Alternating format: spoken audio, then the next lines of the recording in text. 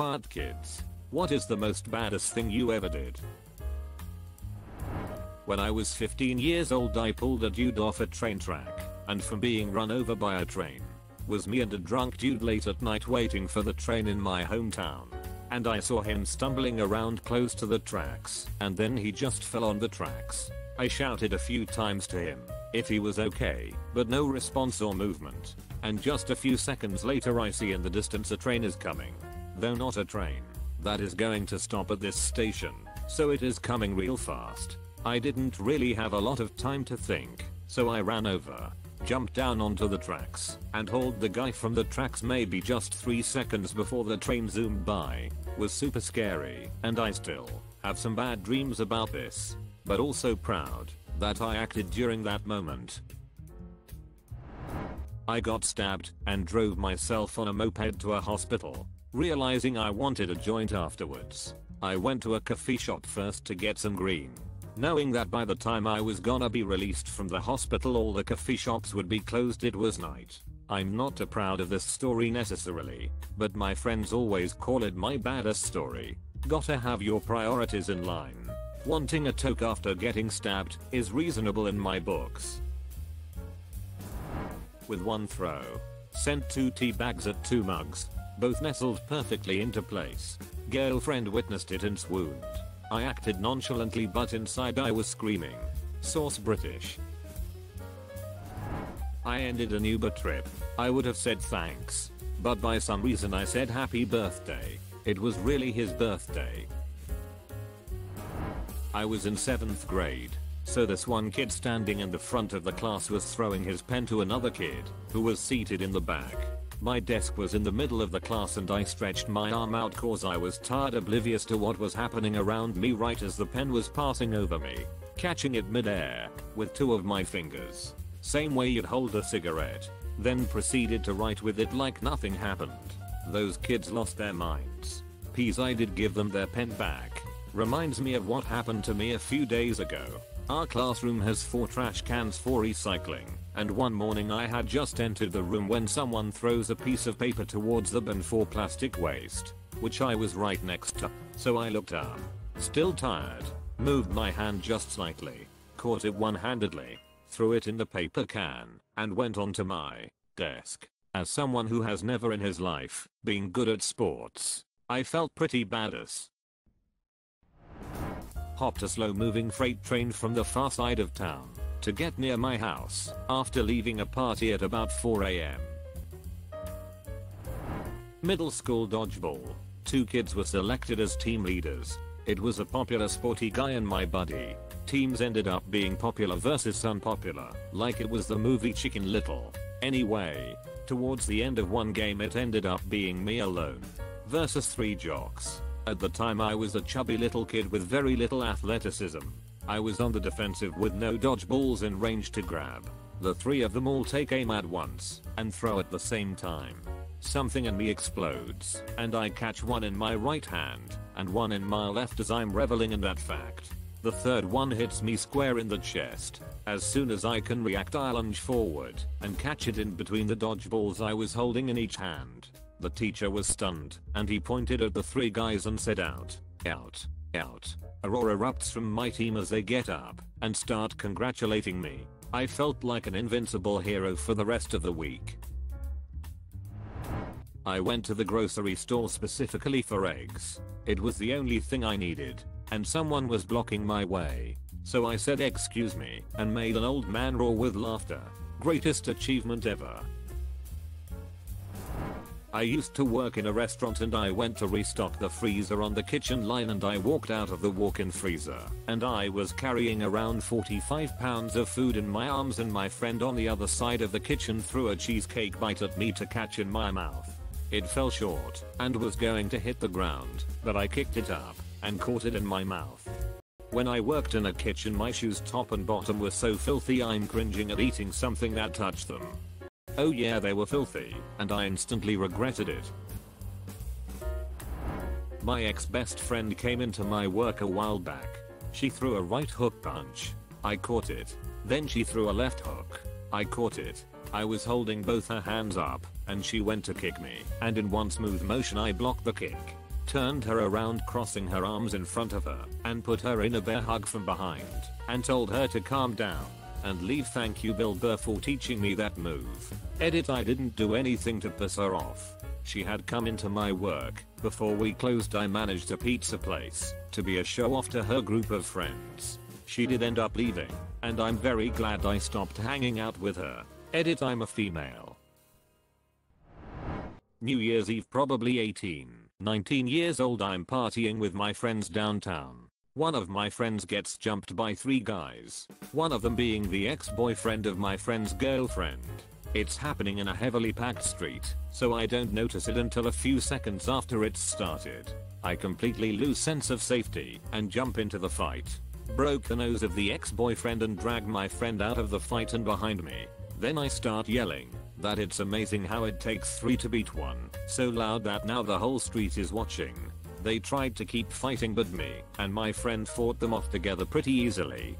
The ex sued me and lied about me instigating the fight.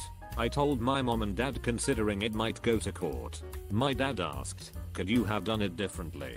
And when I said no, he just said, then I'm glad he has you as a friend. Duck me if that wasn't the proudest I ever felt back then. I rode my motorbike from the Netherlands to Mongolia. That was pretty cool. Living through heart and kidney failure twice before turning 21.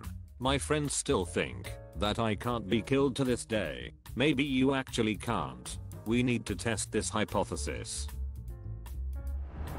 When I was a kid, I got bullied by some of the neighborhood kids. One night, on my way to the store, 2 of them stopped me because, I guess, they had nothing better to do. So they're both crowding me, and one of them punches me square in the jaw. Too chicken shit to do anything. I just stood there. So they talk more shit and this kid goes to punch me in the jaw again.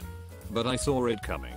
So I put my hand up to try to deflect it, and his fist went right into my palm. I was just trying to avoid getting punched again. And these 2 thought I caught this dude's fist in the air, like we were in a movie.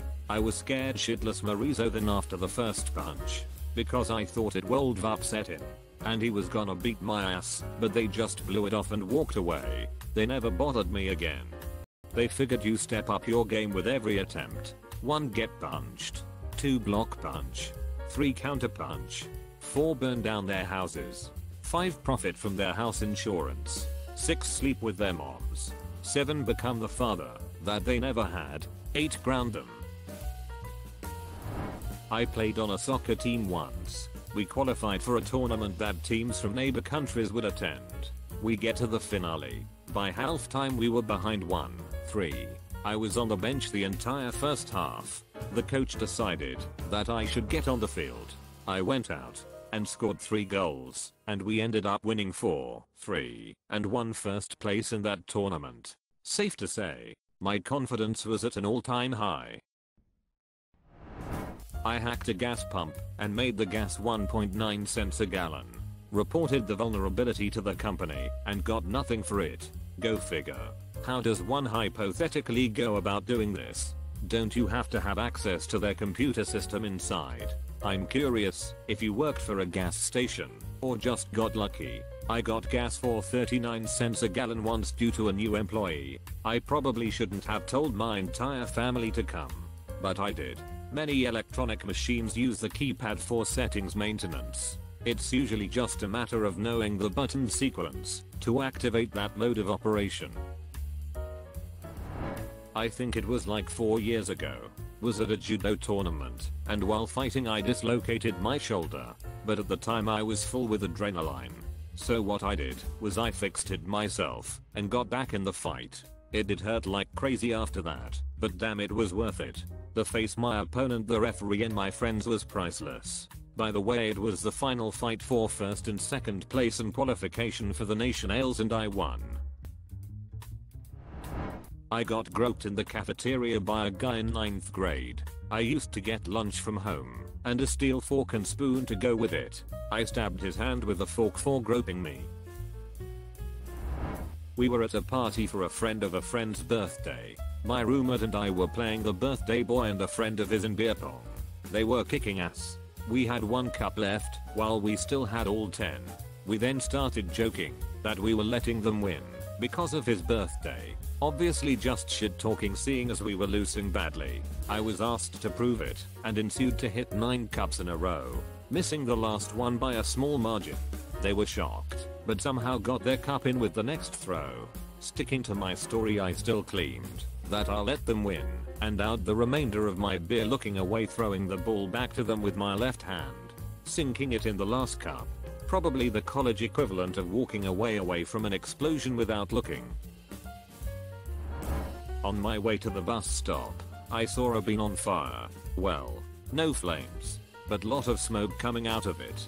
Most likely because someone threw a not quite dead cigarette butt in it. I grabbed my bottle of water and emptied it in the bin, barely stopping to do so. Smoke was definitely out. I carried on walking to the bus stop and didn't turn back. Eyes fixed straight ahead. I played it nonchalant, but in my mind I felt like someone who walks away from an explosion and is too cool to look back and show fear. I felt like a total badass. I saved trash from a burning building. There was this bully that went to the same school as my little brother. He was like 26. My brother about 14. It was a job education school for people of any age. The guy started harassing my brother online and in school by making fun of him. Then one day it got physical and my brother got hit in the face. Right after it happened he called me and told me what happened. I finally decided this was it. I looked up the guy on Facebook. Tattoos. Fake ass Yakuza appearance. I thought, well, this could get dangerous.